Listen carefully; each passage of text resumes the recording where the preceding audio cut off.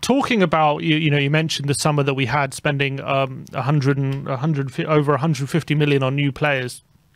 It was reported, I was in The Athletic a few months ago talking about the Richarlison deal. Well, I'll quote, it said, Daniel Levy was the driving force behind the signing of Richarlison after noticing Everton could have been looking at cash in hand ahead of interested clubs.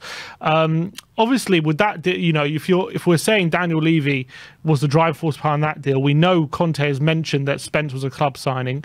He's mentioned that Danjuma is a player that has been brought in and doesn't really fit his system. It begs the question, do you think that a lot of the transfers we made, apart from obviously we know Ivan Perisic was definitely someone that Conte definitely wanted, but do we think that the transfers made in the summer were geared towards how they were good? Like, were they strategic moves geared towards how these players were going to fit into Conte's system? Or do you think the club just made signings because they saw these good players available and they thought they would be good for the club rather than actually strategic moves to fit Conte's system?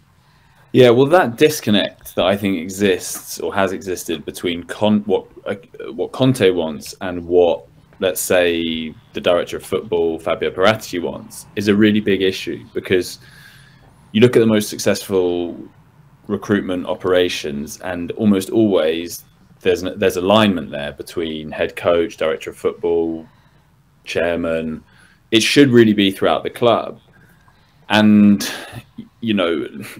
certainly City have that, but obviously they're sort of bankrolled by a nation state slightly different. But let's say a club like Arsenal, who are a pretty good comparison with Spurs, they spend a similar amount of money. They're generally in a similar place in the food chain, battling for around fourth, has tended to be where both clubs are. And that club, after years of terrible recruitment, where there wasn't this connection between head coach and director of football, now seems to really have that and has a very clear strategy. I just didn't see that at Spurs. Last season, take the left wing backs. There was a 14-year age gap between Destiny Udogie, who was more of a Paratici signing, and Ivan Perisic. Now that's fine in a way if that's a kind of agreed strategy that you're trying to secure the future and the present, but it didn't feel like that. It just felt like two competing strategies. And then you have someone like Jed Spence, who again fits more into the club signing, to use Conte's phrase. And it's just a bit of a mess, because then you're bringing in players who the head coach doesn't really want. We saw that under Jose Mourinho as well. There were players brought in that weren't really ones he particularly wanted, and then he doesn't play them much. And it's no good for anyone. So I definitely think when the club is dissecting where it went wrong with Conte, I hope that they take some of the lessons that I've just said there, or, that seem, I think, to a lot of people from outside, fairly obvious. Another big one would be, if you're going to employ a win now manager, you kind of need to sign win now players. That's how Conte, that's how Mourinho have generally been successful. So why, if you've got that kind of manager, you know what they want. They want guys like Ivan Perisic. They want people, ideally at peak age, but if not, people who are experienced winners, in inverted commas.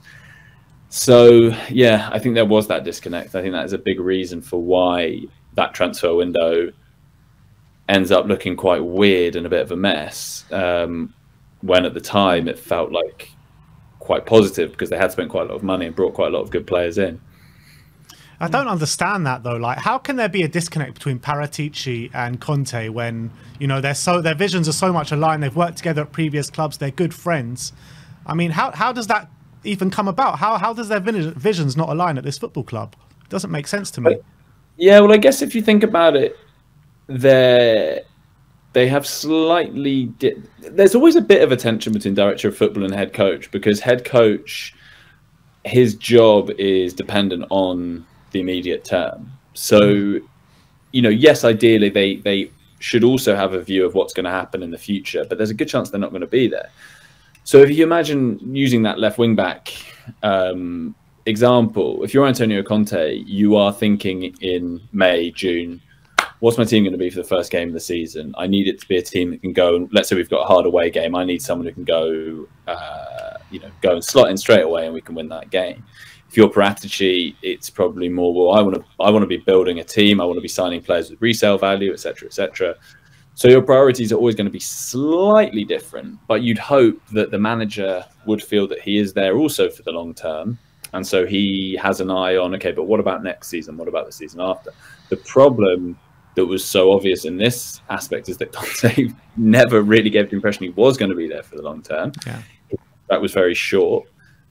And so, of course, he was kind of only really thinking about tomorrow rather than next year or 2 years away. And so I think that's where the disconnect came from. And also, just generally, he is someone who, you know, he's never been one particularly to play young players, you know, to trust them. He'd rather go for the tried and tested. And that's why you need to think carefully about that alignment between director of football and head coach. And also, what's your overall strategy? Is it win now, or is it Tottenham DNA? Or is it somewhere in between? You know, you need to work that out. And then I don't even think Daniel Levy knows that. Yeah, I mean, that's the thing. You need to be clear on that, and then you need to make appointments that reflect it.